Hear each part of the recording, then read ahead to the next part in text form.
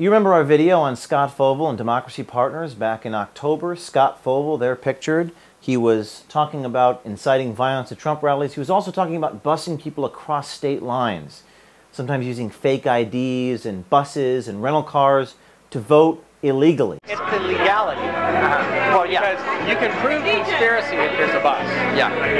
If there are cars, it's much harder to prove. And there's enough money. If there's enough money, then you have people drive their POV. Absolutely. Or you have them drive rentals. So after we released that video, we got contacted by the Wisconsin Attorney General, requested the tapes, and our attorney sent the Attorney General all the tapes. That happened back in October 31st, 2016. So this week, the Wisconsin Attorney General finally releases their report on our videos. And it looks like they didn't even watch the raw material that we sent them. This is the report from the Attorney General. Roy Corte is the Director of Criminal Litigation in the Wisconsin AG's office. So in this report, the AG is attacking our credibility. He's attacking the recordings. Again, it looks like he hasn't even watched the recordings we sent him. He says, quote, "The supplemental recordings provided are suspect.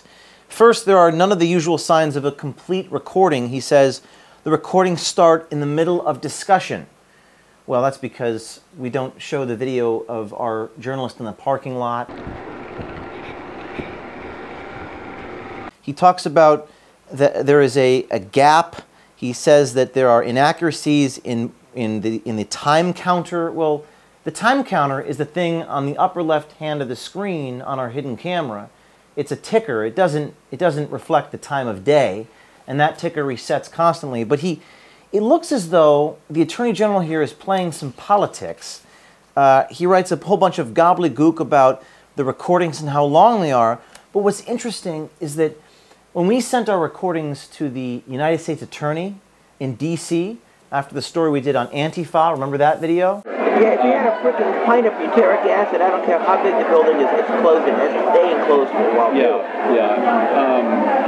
And this stuff is like, it's very efficient. It's very, very smelly. It lasts a long time, and a little of it goes a long way. You repeated the original play. We could use all that same stuff, and then I can break the cans with a plunger, some stiff rubber bands, and a safety pin thing. So all you got to do is pull the pin and press the plunger, the whole can discharges. They thought that recordings warranted an investigation. In this case, the Wisconsin Attorney General did not even think the recordings warranted an investigation. Now, unless you actually interview people and talk to witnesses and look at the recordings, you're not going to determine if a law was broken. So if you don't at least even start an investigation, you'll never know if there was material enough to substantiate an arrest. But this AG doesn't even talk about that. He focuses only on the recordings themselves. And one of the interesting things here, he says on page 5 of this report, he says, quote, "The recording is not clear whether the conversation occurred in Wisconsin, which would be necessary for any potential venue." This is laughable. This is unbelievable that he's saying this. The recording takes place in this bar called Garfield's 502 in Milwaukee.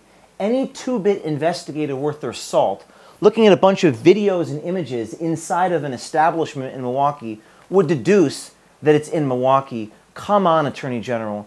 You're showing your cards here.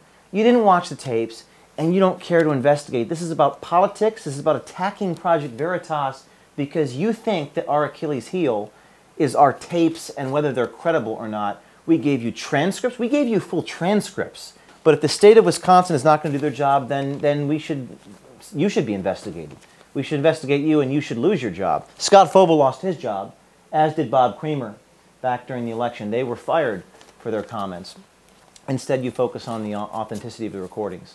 So shame on you, and stay tuned.